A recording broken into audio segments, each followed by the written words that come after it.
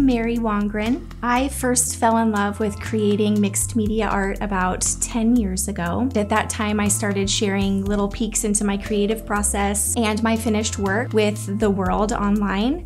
And I discovered that people were connecting with my art. And so it was kind of in that moment my business was born. I love color in life and art. So if I had to choose one thing that I love most about autumn, it would be the changing, colorful leaves. I love the way the sunlight filters through the leaves. It is just so magnificent. I am definitely in favor of supporting local artists. I think when we support them and buy something handmade from a real person, we are quite literally supporting their passions and a little piece of who they are.